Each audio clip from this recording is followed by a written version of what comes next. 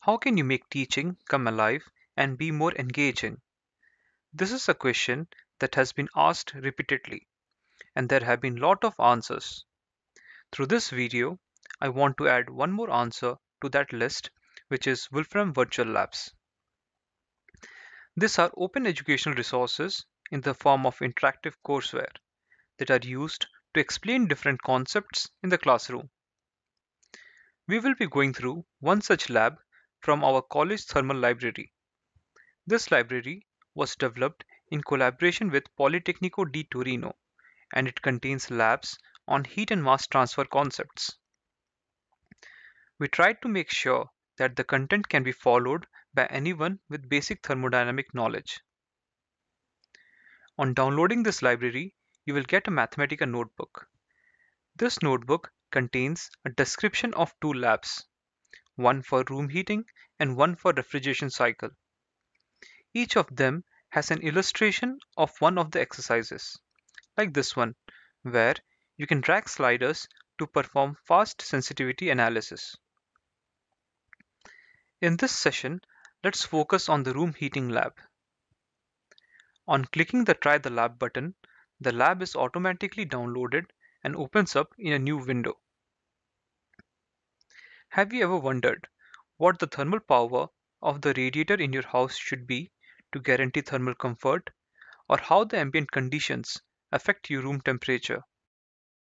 To answer these questions, it is important to understand the thermal behavior of different components in your house. This lab has the ambition to model the most significant components of a house and combine them to see how your room temperature changes with ambient temperature fluctuations. We first begin by observing the thermal behavior of a multi-layer wall crossed by a heat flux normal to its surface. The wall consists of three layers in series: insulation, brick, and insulation respectively. As a first approximation, the thermal response of this configuration can be studied by a one-dimensional lumped parameters model, in which only heat conduction through the wall is considered. In the following figure, we see how the thermal conductivity of the different materials affects the temperature distribution inside the wall at fixed layers thickness. There is a first interesting behavior that can be noticed here. If we consider typical values for the thermal insulating and brick layers, namely 0.07 watt per meter Kelvin and 0.7 watt per meter Kelvin respectively, we observe a large temperature rise across the insulation layer, whereas the temperature rise across the brick layer is only minimal, even if the thickness of the brick layer is 3 times that of the insulation ones. In fact, the law of heat conduction states that at fixed heat flux, temperature gradients are linearly proportional to thermal resistance, which can be here determined as a ratio between the layer thickness and thermal conductivity. Similarly, in the following sections, you will add other components such as windows, radiators, and people. Let us now explore our final model where we put everything together and observe the thermal behavior of the room.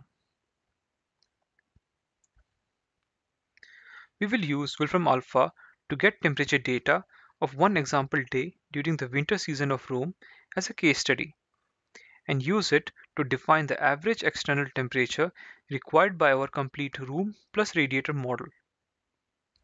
The following plot shows the temperature variation for a span of about 9 hours. The data can then be fed to our model. Thanks to an intuitive graphical user interface, the user can now perform fast sensitivity analysis to access the effect of model parameters on the room temperature. For example, in this figure, the room reference temperature, the heat capacity of the room, and the solar irradiance can be changed to explore their effect on the on-off cycles of the radiator. The overall energy consumption by the heating system is also estimated during the day. Here, the students can appreciate the energy saving potential of decreasing the room reference temperature. For instance, decreasing it by just 1 degree centigrade during the heating season leads to a whopping reduction of more than 16 kilowatt hour from 53 kilowatt hour to 37 kilowatt hour. This graphical interface also shows importance of an adequate sizing of the heating system to guarantee stable comfort conditions during the whole day. In this lab, you saw how we started with trivial models and ended up observing a non-trivial example. The students as well as teachers have access to all the system models used in the labs, where they can learn how these models were created and try to create new models or to refine the existing ones. To explore these labs further, you can download the CollegeThermal library from the System Modeler Library Store. Existing ways of teaching using only presentations and Blackboard have no doubt worked for a long time. We believe that this teaching approach is still required to get a full preliminary understanding of the physical systems. Using virtual labs, this approach can be assisted by the real-time simulation of these systems to get a fast, hands-on experience on their actual operating conditions. Moreover, creating these virtual labs require no prior knowledge of low-level coding, which is a plus for students or teachers without a solid programming background.